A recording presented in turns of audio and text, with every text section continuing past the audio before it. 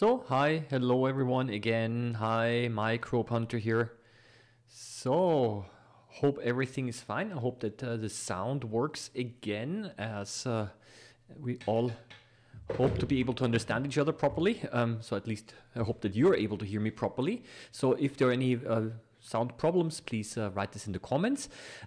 Today I'd like to talk a little bit about microscopy as a hobby. Microscopy as a hobby and some of the advantages, the cool things, and some of the difficulties that there might be as well. And traditionally, we've always started off a stream, by maybe you can tell us from where you are in the because it's always quite interesting to have people from all around the globe. And yes, everything seems to work. We already have a hello from Serbia. Hello. And maybe if there are other people from around the world, Netherlands here, it's always nice to have such a nice international community here, all united by a common hobby, microscopy. Okay, Norway, Lebanon, Honolulu, Hawaii, Germany, okay, Netherlands. So cool, really nice. I decided to call today's video live stream the good, the bad, and the ugly, and then later on I added and maybe also the funny, because the very first comment here is actually quite a good one. From Mike B. Hi, there is nothing ugly about microscopy as a hobby. There are difficulties, okay, but it's not ugly. And of course I agree with you, but simply the saying good, bad, and ugly is very common. But what I would like to do today is I do want to talk a little bit about the microscopy as a hobby, of course. And while I talk, I also want to show you a couple of microscope slides in the background. Okay. Yep. So Netherlands, Norway, London. Very nice. Of course, we have a little community, microscopy community here. So if you want to share your own experiences a little bit, then please do feel free to post this in the comments section. Usually it's like this, that after the end of the live stream, which is going to last approximately 1 hour, it will take some time for the live stream to also become visible as a YouTube video. And after a few hours, then the comments will also start to appear. The chat comments, and then you can also post comments on the bottom. Well, what I would like to do today is the following. I would like to, I've made a little list here about all of the advantages and disadvantages that I found with microscopy. And the reason why I would like to do this is because I do receive quite a few emails from people who want to start microscopy and who are encountering difficulties. Some people who are not quite sure whether they should start microscopy, and then there are of course also more experienced people already who also want to further their hobby, but sometimes encountering some problems. And there has been already a slightly, a question about microscope buying advice. And even if I will try to attempt to answer the questions, even if they go a little bit off topic. Okay, it does relate a little bit here. Right at the beginning of the chat, I'm a mycologist. This is someone who studies fungi. Okay, a mycologist looking to get a microscope for microscopy. Would you recommend the Swift Stellar 1 Pro? I just want a high quality scope that's not pricey, but willing to spend about 500 to 1,500. Well, I guess dollars or euros. Generally, what I would say is the following. There is a little bit of a distinction on whether you want to use the microscope also professionally. I know it's a little difficult thing here because it's kind of a gray zone. But I would say is if you're spending a long time behind the microscope, okay, many hours a day, I think that is maybe the criterion really. Then I would actually spend more on a higher quality microscope, and I would also spend more because some microscope companies do offer also service and have an easier access to replacement parts. And that is essentially one of the criteria as well. So if you are a mycologist and if you study fungi and if you intend to sit behind the microscope for many hours, then this is already a little bit more than under quotation marks now, okay, only a hobby, because if we're doing it as a hobby, we might not be spending many hours behind the microscope, because we have our daily job to do as well. Then maybe in the evening we're going to sit maybe behind the microscope a little bit. So I would say that is a little bit the criterion here. And especially if you also buy a slightly of a brand microscope, then sometimes they also come with complete imaging solutions. And with imaging solutions, I mean a proper camera adapter that works well, because with some other less known brands, the microscopes might be quite okay. Like for example, the Swift Stellar 1 Pro, I've got one of those, and I think it's a pretty decent microscope as such. But I had problems getting a decent camera adapter, and I had to 3D print one myself, one at least that works properly. And the commercial camera adapters that can be bought from other companies primarily, well, they did not produce the same image quality that I was hoping for. And if you buy now more expensive brand microscopes, you're not only paying more for the microscope itself, but also a little bit for the whole ecosystem behind it. Okay, so the infrastructure of servicing, and they might actually offer you a complete imaging solution. And especially if you have specific research needs, and that is also one distinguishing criterion between hobby microscopy and maybe it's something where you go more into research. You ask yourself is, do you need phase contrast, for example, to see certain structures when you want to identify the fungi? Now, I don't know that.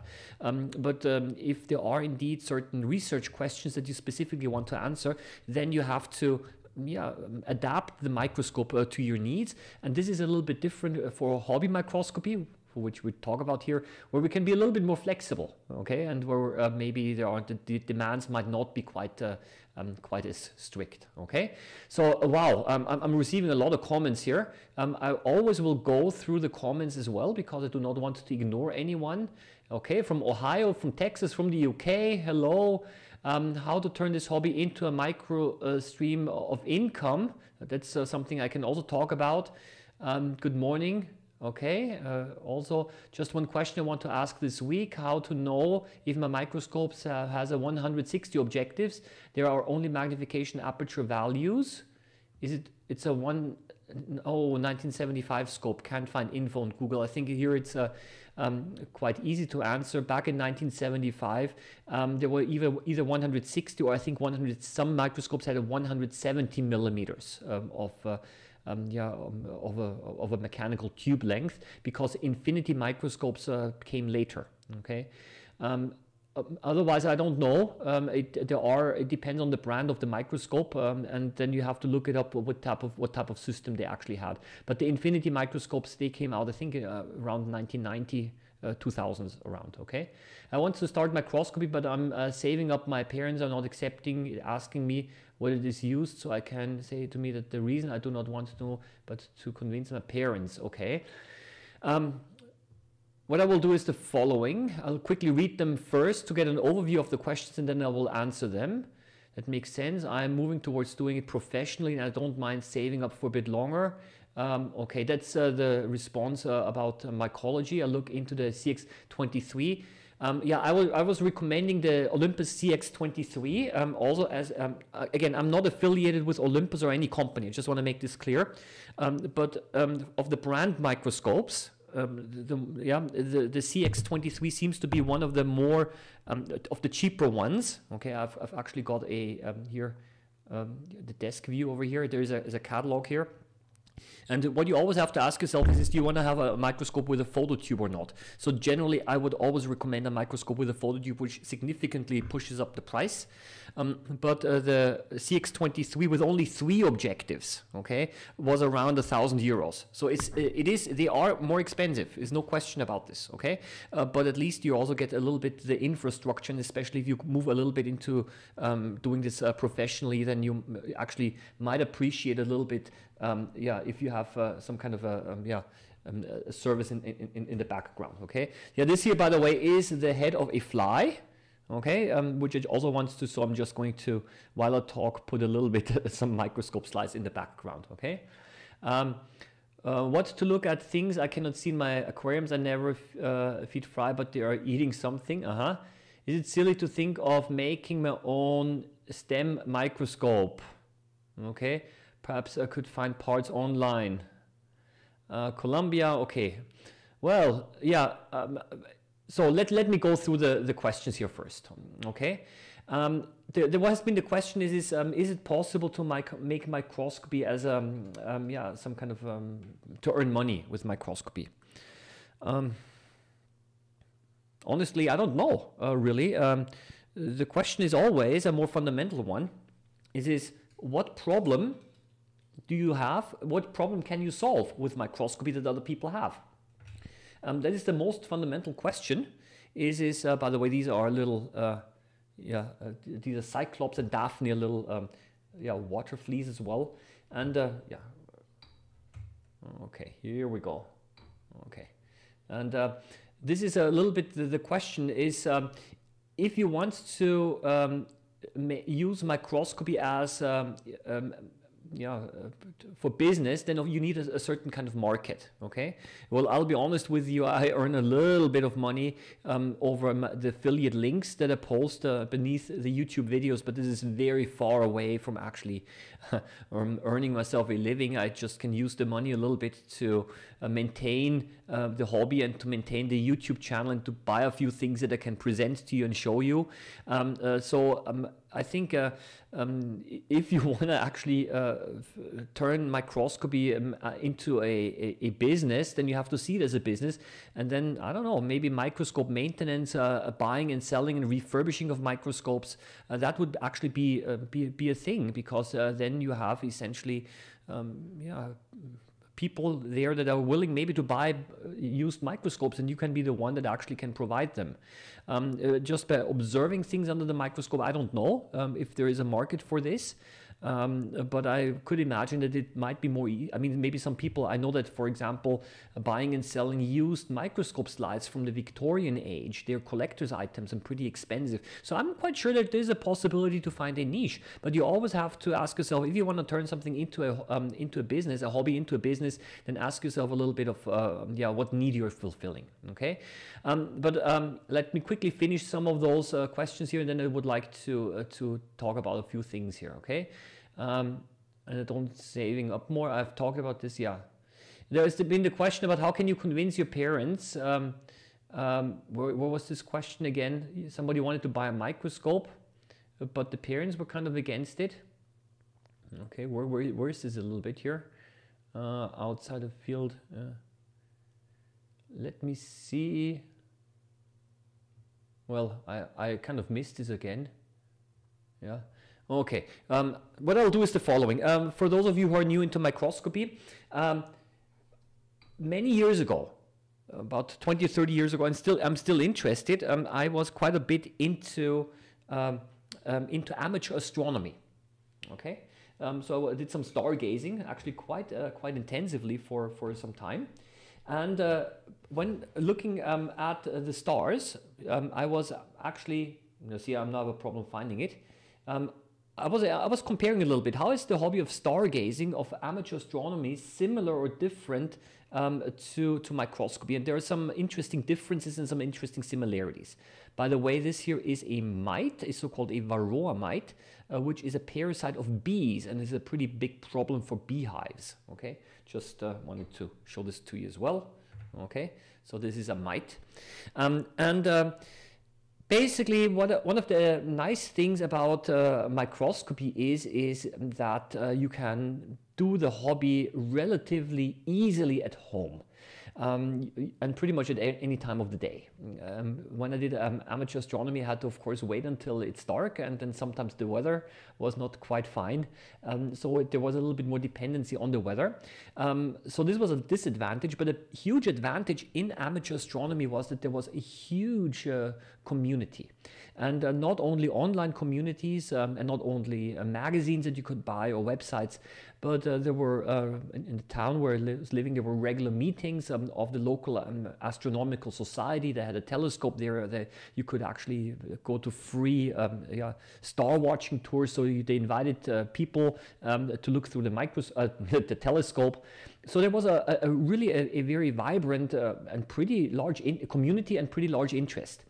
And the downside a little bit with microscopy is that at least I found it more difficult to find actual physical microscopy clubs in the area.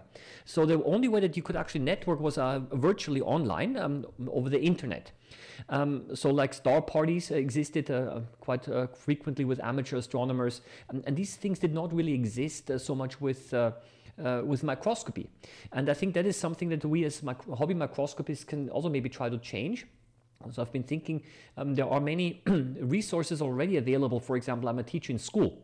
Schools have sometimes labs, biology labs, equipped with microscopes. So my suggestion would be is that maybe we can open this up somehow, and maybe also, kind of get the interest of the general community a little bit more, but maybe using already the resources that are already available. So I encourage universities and schools that have microscopes available, maybe to open up a little bit to get the general public more involved, like kind of outreach programs. So this is already done within schools, of course, when biology teachers use their microscopes to get the students interested, but maybe we can expand this a little bit as well to get the community a little bit larger. Okay, so this is a little bit some of the things that I saw a little bit that microscopy might benefit a little bit. Okay.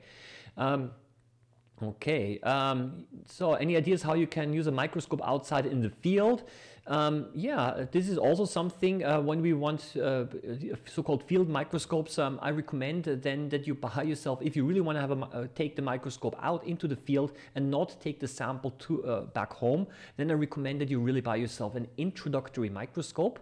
These are very small, portable, actually children's microscopes.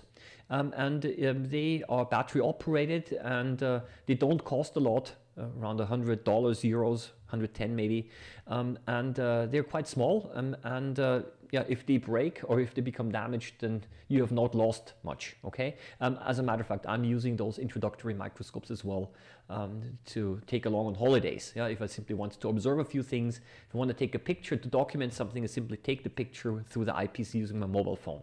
Yeah, but I would say portability and independence of electricity is important. I want to start microscopy, but I'm saving up my parents. My parents are not accepting it, asking me what it is used. So can you say to me the reason I do not want it? Okay, so basically that's the one. You want to convince your parents, and you're saving something. Difficult. I mean. I will tell you the following: sooner or later, everyone, I mean, I'm a teacher, right? And sooner or later, every student, every child will be an adult and will go his or her own way. And sooner or later, if you're interested in it, then essentially then, yeah, you'll pick up the hobby anyway. But I think maybe the parents are a little bit skeptical because they're kind of worried that you spend your money on something that you're not going to keep on using. I've got 2 children, and of course, when they want to spend something, I also question it. Okay, are you really sure about this? Have you really thought about this? So I think it's not really convincing the parents that what you're able to see, but maybe convincing your parents that you're serious about the whole thing. Okay, and I think then the parents will be much more accepting. Because what parents don't like is when money is spent on something that is then simply not used and was basically then wasted. Yeah. So could binoculars be adapted to be used as a stereo microscope? I don't think so. No, I think that is not what you'd have to. I don't think that this might be easily possible, and the reason is because the objectives are simply too large, and this means that there is a huge the depth of field is much lower then. Yeah, I wanted to get a telescope, but the ones I was looking for were huge. Yeah, and the reason why telescopes are so huge is because telescopes are primarily not there to magnify, but they're primarily there to collect light. And the larger the diameter of the lens, of the objective, or of the main mirror is, the more light it is able to collect. Yeah? And that's why they're so huge. Yeah? What does SP mean written on an objective? I don't know this now because it depends. Sometimes SP could mean spring-loaded. So I'm going to show this to you, but I'm not quite sure. It depends a little bit on the manufacturer. So if you look here at the desk here again, this is an objective, and it could be that if you press this in here, okay, then this is called spring loading. But I did hear about SP, but I forgot, honestly. It depends a little bit on the manufacturer as well.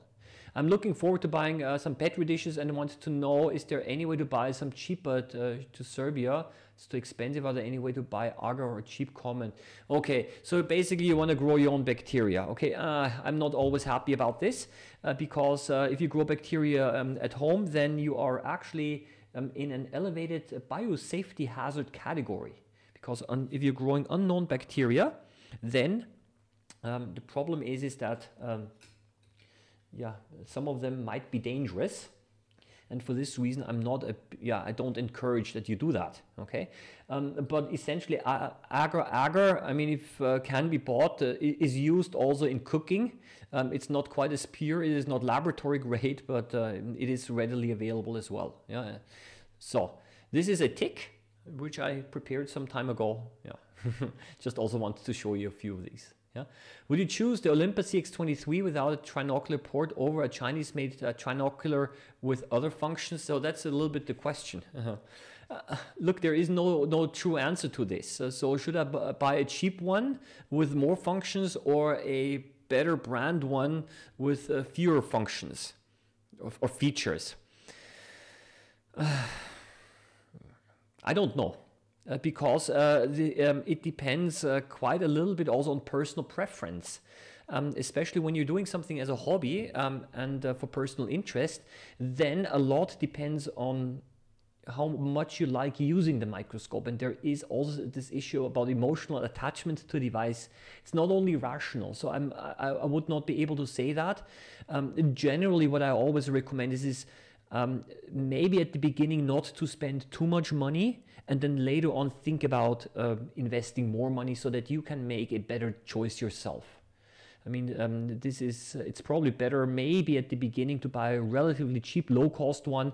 You gain your first experience with this microscope, and then later on, as you gain more experience, you will know better what you actually want and whether you're going to be happy or not. So if you kind of go through the whole process with all of the cons and pros and cons, then I think it might be easier for you to make a decision. But I know the opinions go apart so much that I would be very scared of actually giving a recommendation here.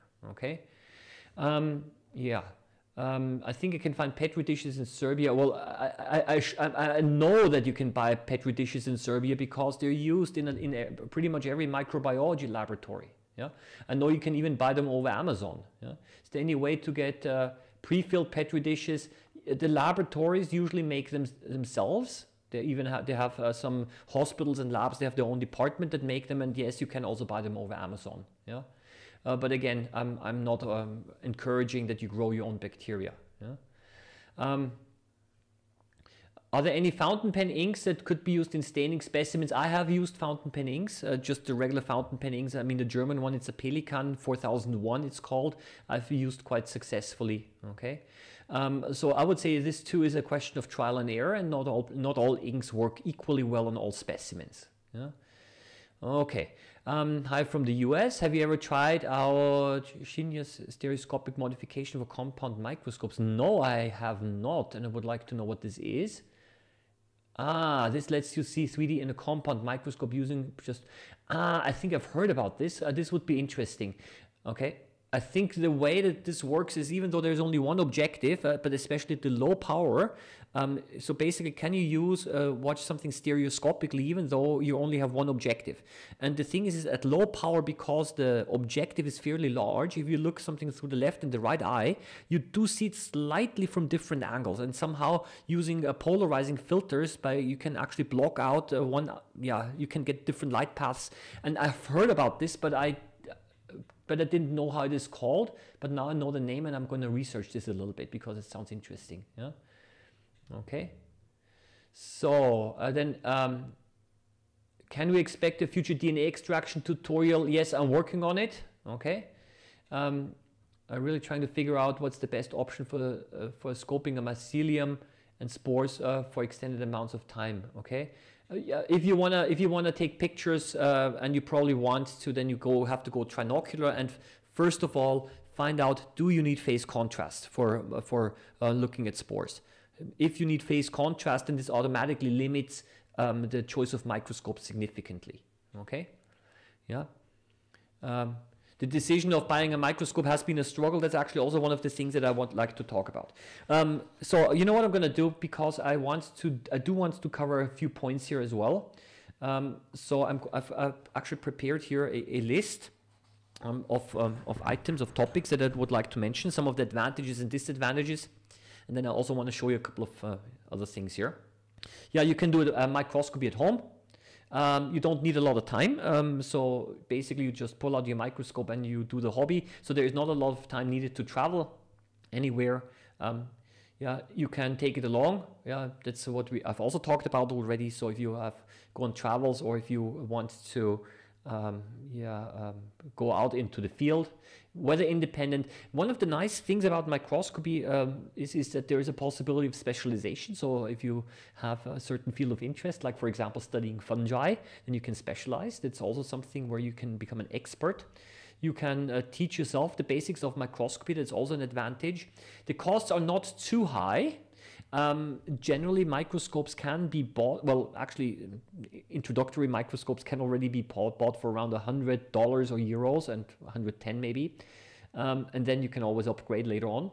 And you're independent. So I find this also to be pretty much of an advantage, because you do not need other people around.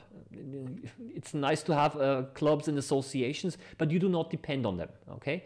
And especially if you're in a rural area, or this can be a significant advantage. Why am I going through this? Actually, because Christmas is coming, and I'm starting to receive more and more emails from parents, grandparents, people who want to actually buy a microscope as a Christmas present, and some people are still uncertain, and that's why also one of the reasons why I want to talk about these things here. Can you say something about your own experience with the use of smartphones taking pictures? Yes. Oh my gosh. Yes, I can say so much about this. Could boron be used to preserve specimens? I don't know whether normally what you do is to preserve specimens. There are special solvents that you already use, and so I don't know. And these are documented ways how specimens can be and should be prepared. It could be that it's possible, maybe, but maybe it's not commonly used, or maybe there are some disadvantages to it. So if you want to actually prepare specimens or preserve them, I recommend that you do a little bit of online research and use those solutions or solvents that are documented, because there's long-term experience with those. Okay. There are so many options. Yep. Formalin. Yeah.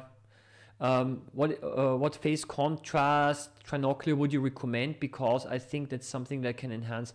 Well, if you want to go phase contrast, then those brand microscopes that are like Olympus, Zeiss, Nikon, Leica, they offer phase contrast, and you have to contact the company directly. Now there are also lower cost companies that manufacture microscopes, but they are, I would say, the big companies in this case are more established. Phase contrast is already going a little specific. So if you're already willing to spend so much money for actually going phase contrast, I would actually go a little bit to the more established, well-known companies. Okay. So then there are microscope filters for the SW150, 110. Yeah. So those basically those introductory microscopes which do not have a condenser, you're kind of limited with filters. Okay, that's the thing. Those introductory microscopes are really not designed to accept a lot of filters, and therefore, maybe polarization you can try out, but dark field and Reinberg is generally not possible with those introductory microscopes. Doesn't matter. There are plenty of things that you can observe anyway.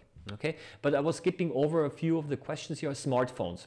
And that is one of the bad things, not the disadvantages. Okay. And one of the problems that I would say one of the biggest problems of amateur and hobby microscopy is that I feel that the question of how can you connect a camera to a microscope so that you get a decent quality is not yet fully satisfactory for the lower end microscopes. I need to explain this.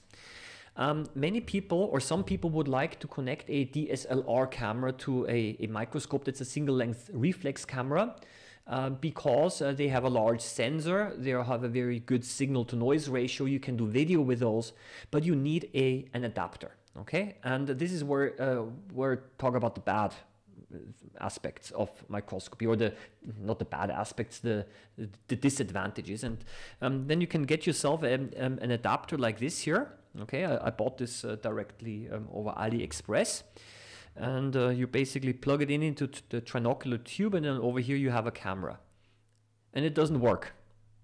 Why does it not work? Because the distances don't match. There is I made a separate video even on this in this channel. Yeah. You see that there's a diaphragm here. Wow, I said, isn't this cool? You can even now reduce the internal reflections, but it didn't work. Okay, I don't know. It was just mechanically, it looks very nice, nicely made, but the distances don't match. I was not able to get a clear picture with this. Yeah. So this is a problem, and what I've found also that sometimes the optics of those adapters are not particularly good. So I've used one of those adapters which did work on my stereo microscope, but the image was extremely blurry because the optics introduced lens errors and aberrations. And here I found actually that the image produced with a mobile phone over the eyepiece was actually much better, interestingly, than having an adapter connected to a DSLR camera. That's a paradox. Yeah. So yeah, this is one of the things where I just say that it depends a lot on the configuration. If you have an adapter which is ideally no adapter at all, no optics at all, where the objective directly projects into the sensor, this would be the ideal solution. But this is sometimes not offered, and I had to actually 3D print one of those. So you see, this is one of the disadvantages, that there is not, for the low-cost microscopes at least, there is not a well-rounded complete solution. Now you can of course connect that dedicated microscope cameras to a computer. Just a second.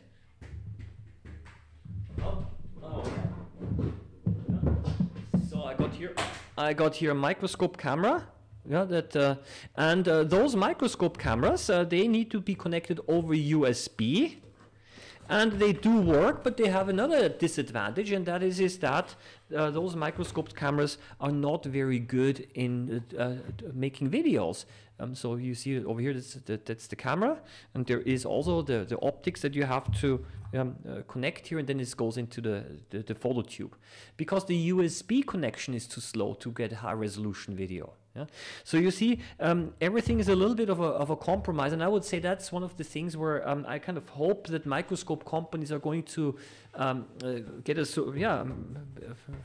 solution for this. I mean, I've been asked about the Swift, the Stellar 1 Pro, for studying fungi. As such, it's a good microscope, but I had problems connecting a decent camera to it, because it's not because of the microscope the problem, but the camera adapters were not good. Yeah, and so I had to 3D print one myself. And the higher end manufacturers, where you get really expensive microscopes, they already have a complete solution now, basically out of the box, and it's going to work. So this is a little bit of a disadvantage here. Okay. So I'm going to go back again to the questions here. Yeah. What phase contrast? I talked about this. About the filters. Okay. You don't mind saving the cheapest way to make source of polarized light, sunglasses perhaps.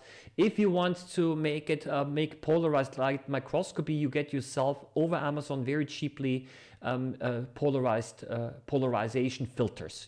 Sunglasses are too expensive, okay, and they're kind of bent, and you want to have very thin polarization films, so they're kind of like flexible plastic sheets that look gray. You can buy them directly over Amazon. Okay.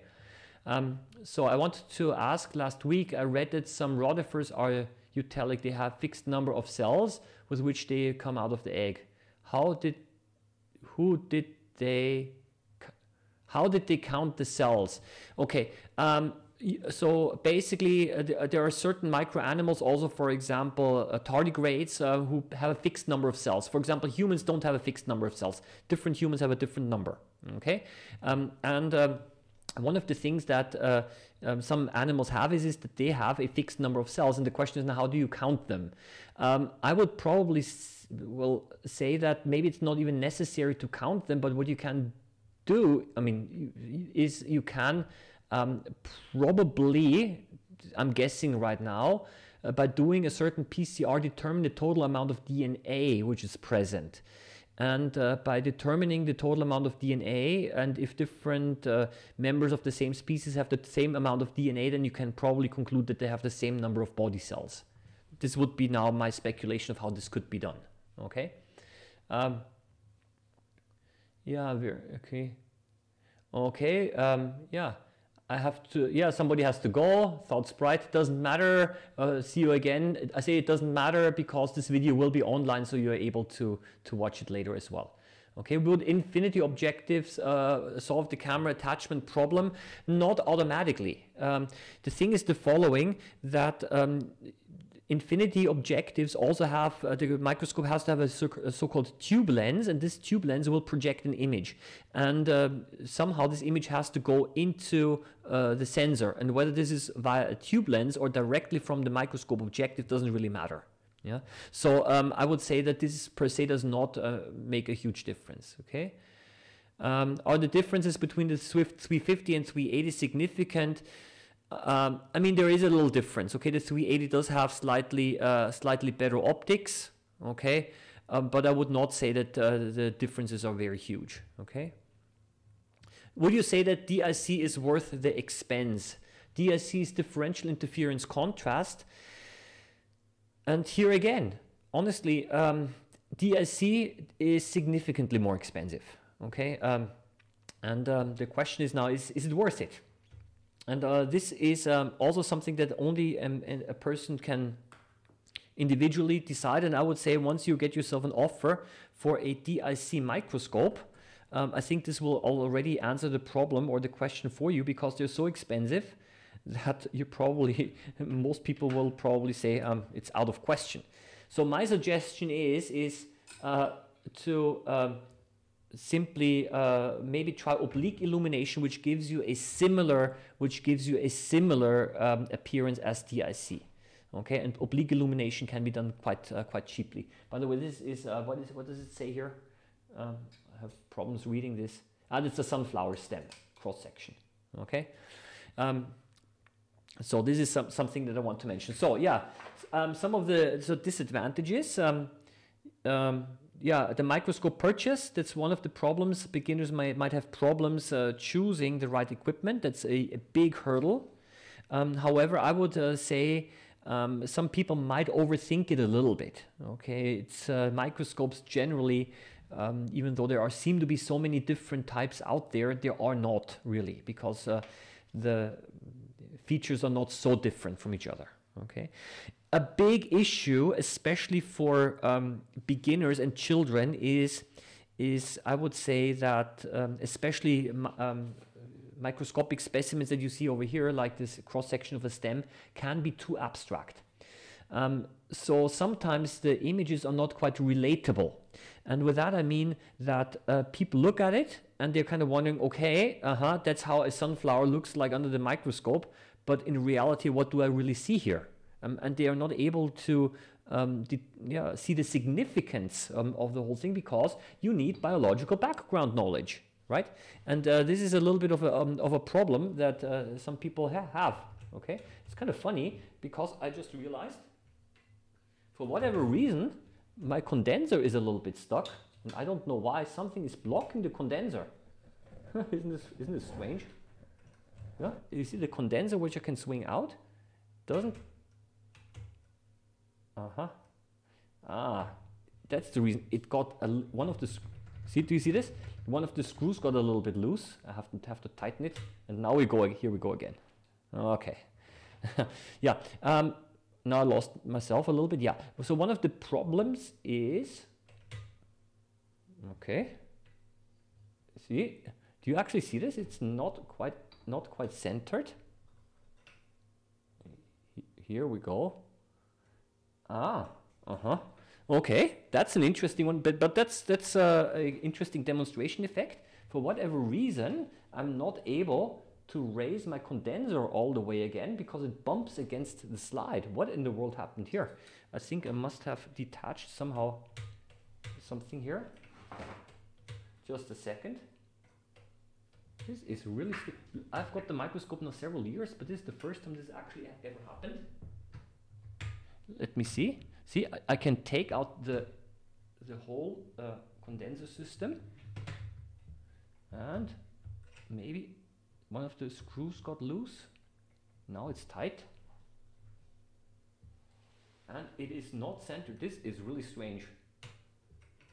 This is a little bit interesting because I'm not able to raise it all the way. It kind of bumps against something, and I don't know why this is doing that. It's still not entirely tight. This is really interesting. Wow, fascinating.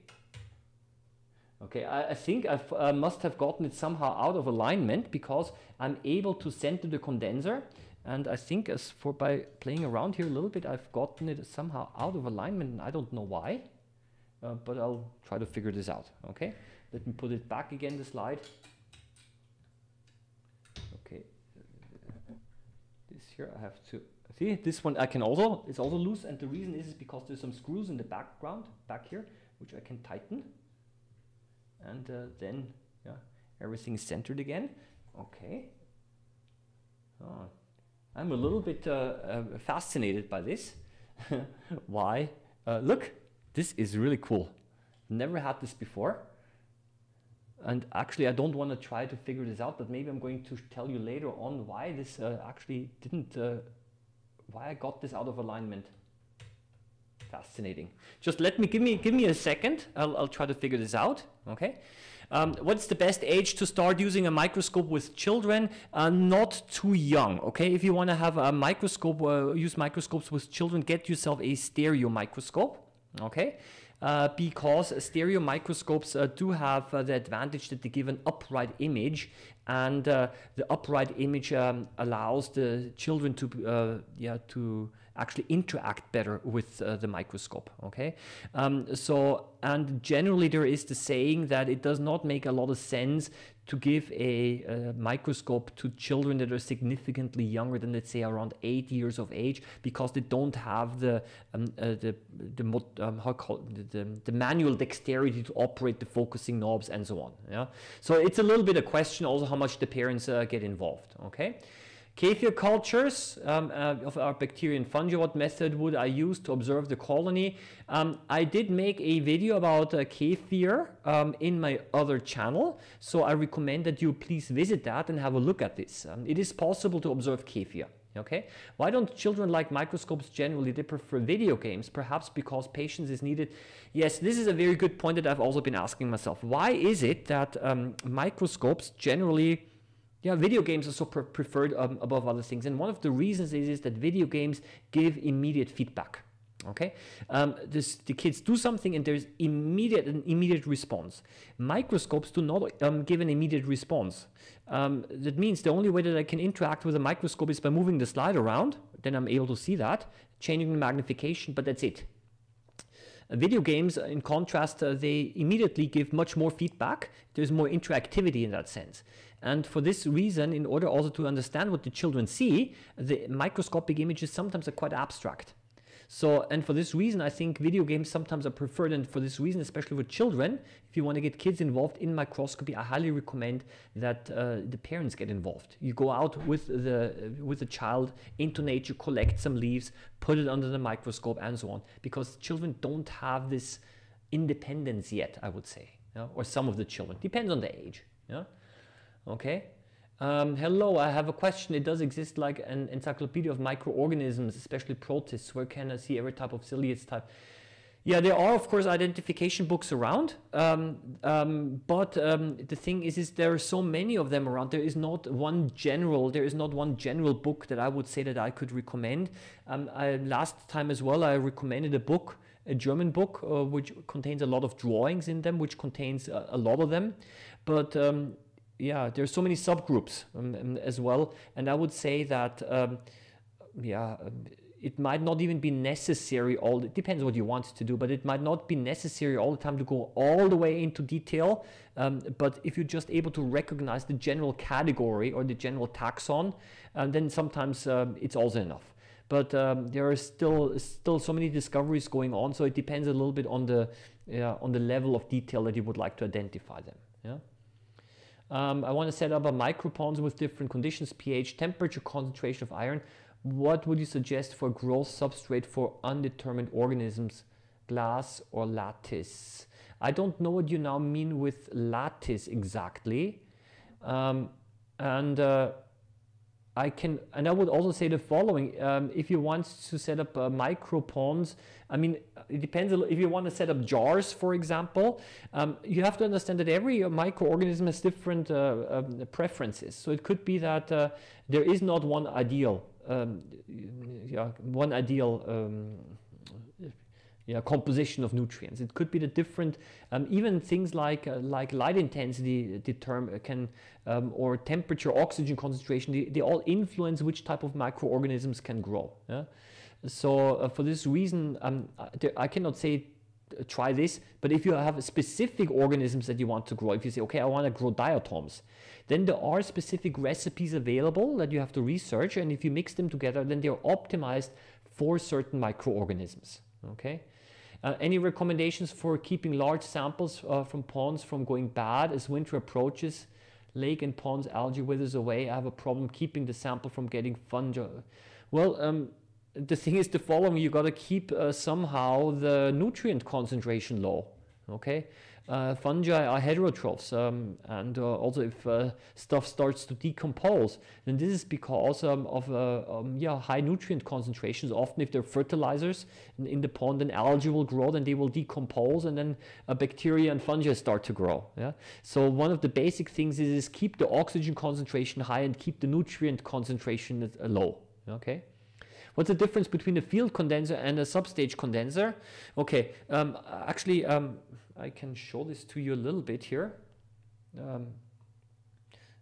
This here, if I turn on the light again, if I just put it down here, this is a so-called a Köhler diaphragm, and you can actually close this, and that's the field diaphragm. Okay. And this limits the light only to the part of the specimen that you actually look at. And up here, this here is the condenser diaphragm, which controls depth of field and contrast. So most microscopes actually have a condenser diaphragm, and only the more advanced microscopes actually also have Köhler illumination. Okay, so these are the two differences here. Yeah. The problem may be that the lens of the objective is not complete and aligned with the sample, and the problem is not the condenser. It is, as a matter of fact, it is aligned, and it is, in my case, indeed the condenser. And I have to tell you, it's really weird. Yeah, I guess it's a little bit, I got this a little bit out of alignment somehow. Ah, now it works. It was completely out of alignment because I have two centering knobs that allow me to center the whole thing, so that the whole thing works. And this was, I guess I must have twisted the wrong knob, and I'm going to now have a look again. I can actually demonstrate this to you now. See, I can actually use the centering knob to center the condenser, and this was completely out of alignment. And this here is the so-called the field diaphragm. Let me show it here. This is the so-called field diaphragm, and you see that it opens up here. So, okay, I'm glad that I found the problem, but and now I have to find, of course, the specimen again, and the specimen is somewhere gone. Okay, what is this here? Ah, what is this? Yes, so this is actually something where I recently made a video. I made a video of this. These are red blood cells. Okay. These are red blood cells, and if you actually zoom in quite a bit here, and you're able to see those purple lines. These are trypanosomas. These are parasites that cause sleeping sickness, those purpley squiggly lines. Okay. So I had come across your DSLR camera adapter video. It was of great help. I was inspired. The 3D printed one saved me 300. Yes, I'm happy about that. This is I think the video that I made where I 3D printed an adapter which allows to directly project an image into the DSLR camera. Okay. Do Daphnia, osteocods, tardigrades, rotifers, algae survive freezing? Some yes, some no. Glycerol as an antifreeze. Do they survive freezing? Well, actually, I think they must somehow, because otherwise they would not be able to grow again next springtime. So they must have some stages that are able to survive. Yeah, tardigrades generally are quite cold tolerant. Yeah. Any chance you could post videos on the future about fluorescent microscopy? I'm working on it. Where is this? Look at this. Fluorescent microscopy. I have over here, okay, UV LEDs, flashlights. And what I want to do is I want to actually use them for top illumination, and I'm working on this a little bit. It is possible to actually make some objects fluoresce by using these UV lamps. Okay, but I also want to make chloroplasts fluoresce, and I'm still working on this a little bit. Chloroplasts in plants, for example. Yeah, but if you, for example, use this light and shine on a dust sample, you're going to see that some fibers actually start to shine. Okay, so you see that yeah, they have different, slightly different wavelengths. Okay, but they're both of them are yeah, UV flashlights. Okay, so yes, this is possible, and you just use them and you shine them the light from the top.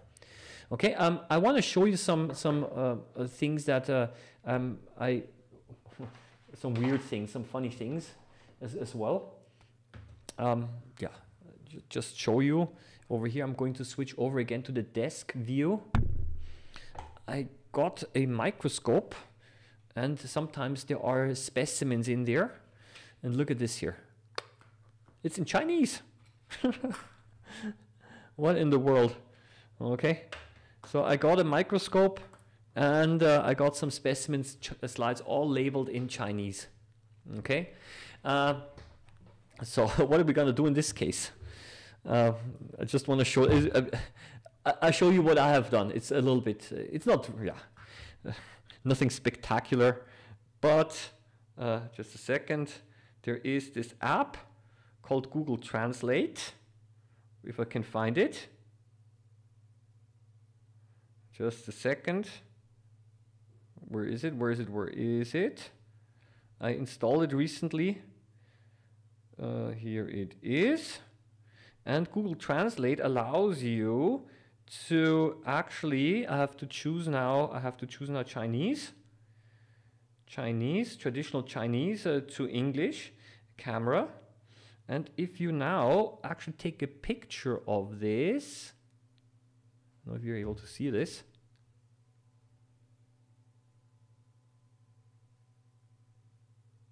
It will actually tell you what it is. It's a cross section of testes. Okay. Yeah.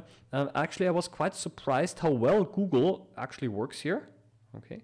So we can do this again with the next slide. It goes always a little bit out of focus. Yeah. Skeletal muscle cross section. Yeah. I'm quite happy that this actually does work. And why am I showing this to you is because if you get identification books where it's described in a different language, then you can still actually translate the things. Yeah, and this is something I do not understand. It says here, honeybee, third pair of thoracic legs. That's fine. Film loading. I do not understand what film loading actually means here. Okay, yeah. Actually, maybe a whole mount. This could be that a whole mount actually is yeah, translates like this. And here, what about this one over here? me see. Let's move this a little bit over because I'm covering myself here.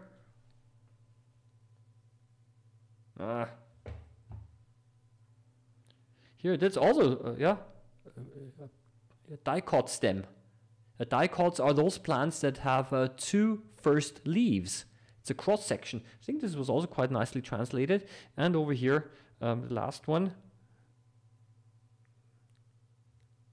And here, that's an onion skin. Again, film loading, and I don't know what this means. Yeah, this is it's an app called Google Translate. And which is free, and you can actually take pictures. Yeah, so this is something that I generally recommend. So it's just it's a Google Lens. I just downloaded this, and if you go to camera, then it's able to directly project the translation over the image. So especially if you're, for example, are on holidays and you want to know what's how the things are translated, then you can use this. But I also recommend this especially because some identification books that you might find contain descriptions in a different language, and you still might consider it valuable, and then you can translate it. So I've actually done this quite a few times already. Okay. Have you had a chance to see or play with the Oppo cell phone that comes? No, I have not. Okay, that's something that I just But there's something else I want to show you here. Some of the frustrations of a hobby microscopist. I bought myself very cheaply a whole set of 5 of these slide boxes, very cheaply. And because I said I don't need anything expensive, I just want to have some slide boxes.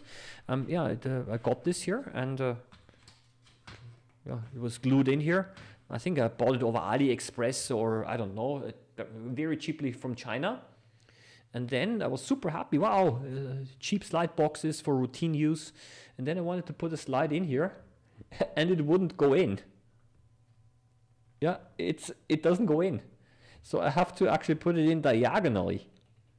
This was super frustrating. Okay, the box is too small, or the slides are too large.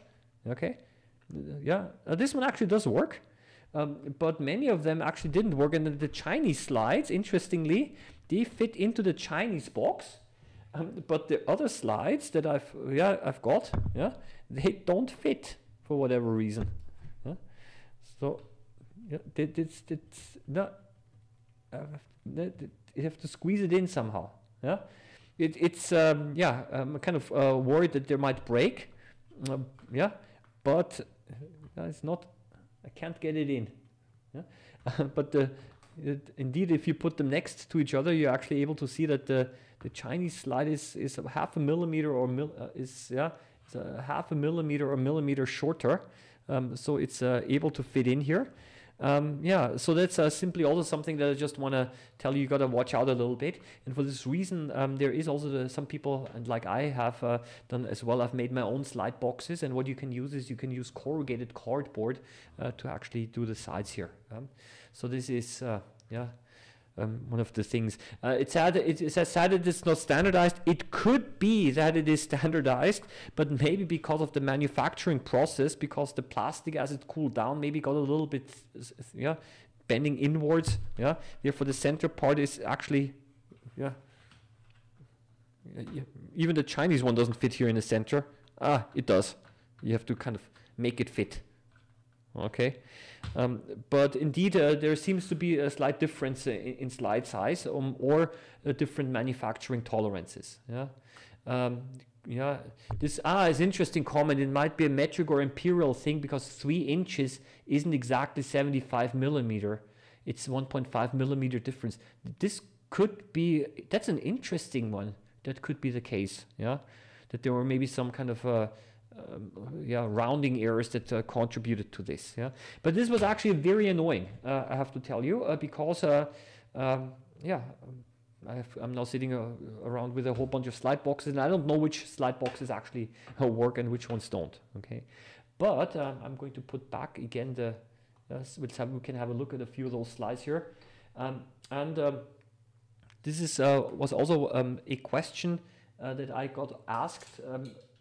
For hobby microscopy, what about is it better to actually make your own slides, or should you use commercially prepared slides? And I'm saying, well, it's a good idea always to have a set of commercially prepared slides at home if you want to show something to someone. Yeah, but then again, as you can see here, the quality of the slides. Look at all of the dirt. Okay, and much of this dirt is not on the surface, but is actually inside and beneath the cover glass. Yeah, but it's okay, I guess, just for showing it. Yeah. I bought the 100 slide box. It's loose, but all slides fit. Yep. Okay. Yeah. So this is actually a bee's leg that we have over here. Yeah. And so this is something that I just also wanted to show you. So my recommendation, and I would like to use this also because I've been talking now again an hour. I have a wish list, so to say, a wish list to microscope companies. And the thing is the following, that if you go online and if you look for microscopes, you're able to find so many different microscope models. And this really confuses people sometimes. And what people do is they will then try to choose the microscope based on the magnification. And then I receive emails where people ask me, well, is, I don't know, 2,000 times magnification enough? Yeah, or should I get one for more? And I think, no, it's totally irrelevant at that time.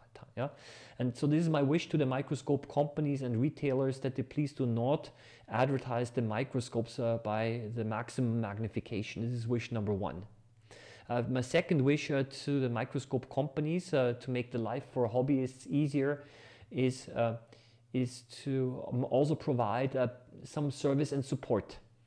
And with that, I do not necessarily mean alone service and support if something doesn't work, but also replacement parts. For example, there was the question with the Swift Stellar 1 microscope, which is quite a good microscope. Some people contacted the company and they were asking, is there a replacement objective? Is 60 times objective? And it didn't exist. Okay, or for other microscope models, they wanted to get the LEDs exchanged and there were no replacement LEDs.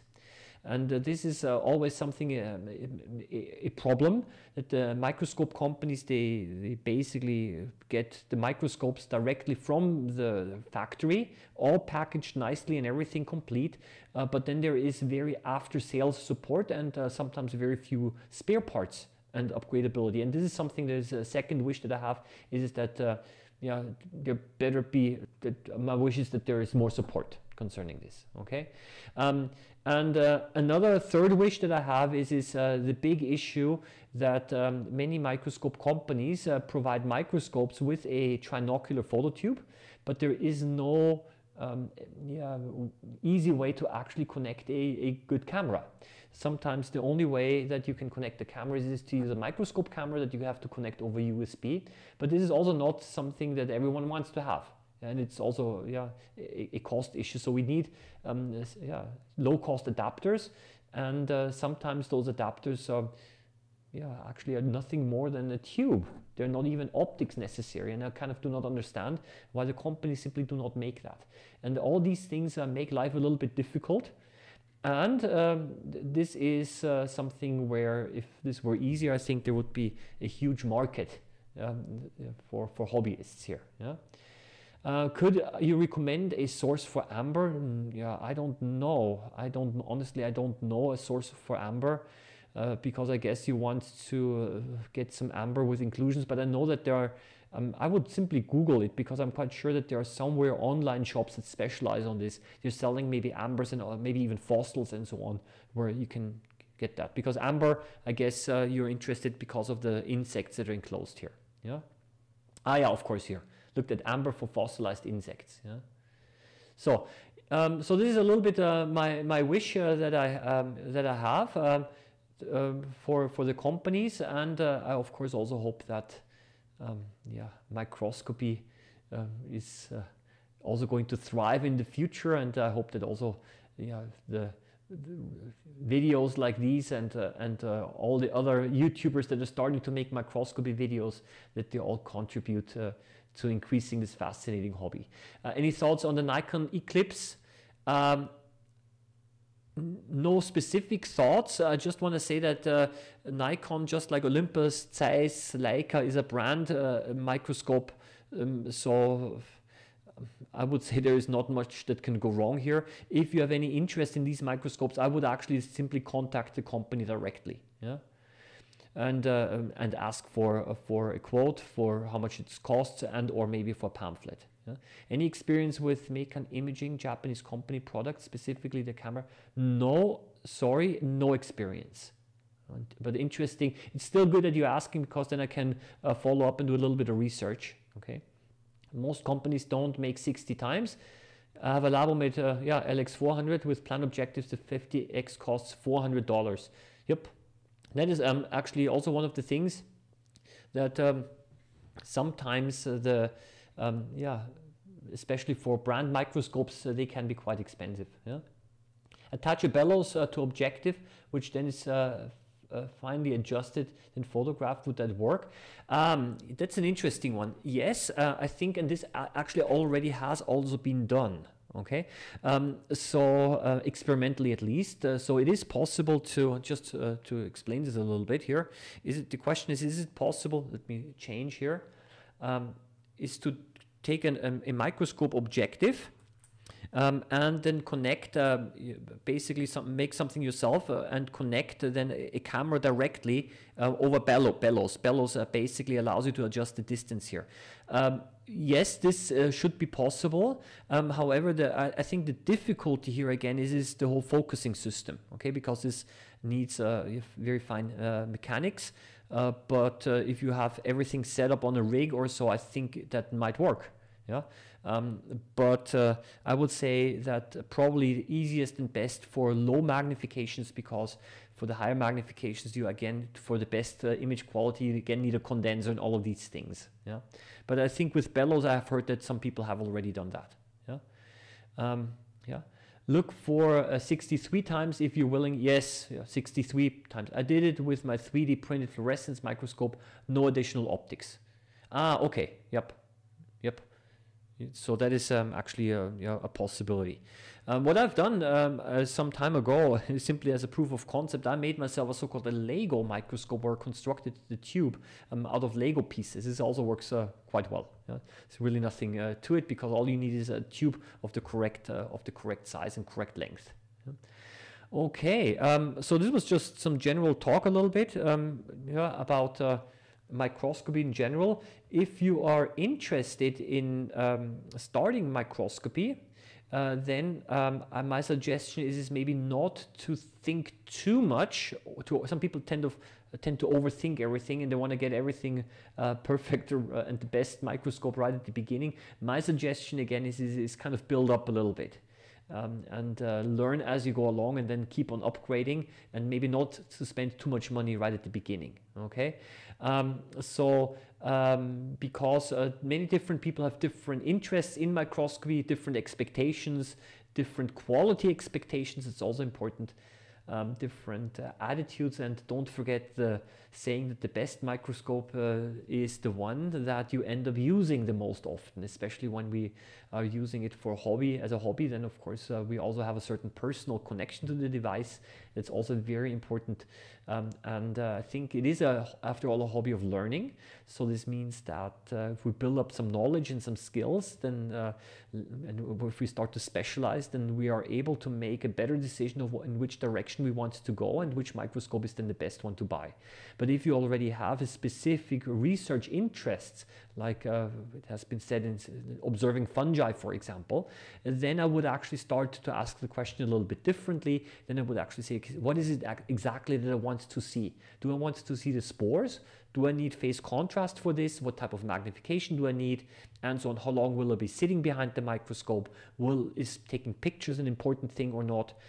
So there are all of these additional questions, and if you have all these specific requirements already, then you're able to also narrow down the options of microscopes that you have. If you basically want to get microscopes for children, then something that's important is, of course, that it's not too expensive. and the children need support, and especially if they're young children, you might want to distinguish, do you want to have a stereo microscope or compound microscope? Yeah? So there are quite a few additional questions that you might have to ask. Okay, so let me quickly go through the last couple of comments here. Are there any general encyclopedias of protists that you recommend? Okay, just a second, give me 30 seconds. I'll get something.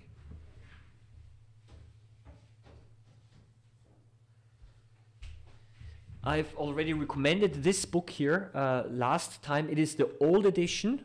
The problem is that it looks transparent now because I have to put it down here. Okay, it is in German, but again, remember with the Translate app, okay, it is the old edition. It contains thousands of images.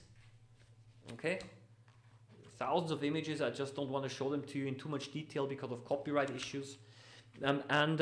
This basically, I would say, is one of the standard works. I don't know if it has been already translated to English or not. Even if it has not been translated, it doesn't matter so much because the descriptions are relatively generic anyway. And if you have a picture and the name of the organism, then you can always Google and type in the name into Google, and then you get more information. Yeah. So this is this is basically one that I can recommend. And there have already been comments here. Are there any general? Yeah, I just bought your suggested book, Das Leben im Wassertropfen. It's a great book. Thank you for the suggestion. Yeah, the new edition actually doesn't look green. It looks white. Okay, and you can actually also go into Amazon and you can look into the first pages, but they don't contain the drawings.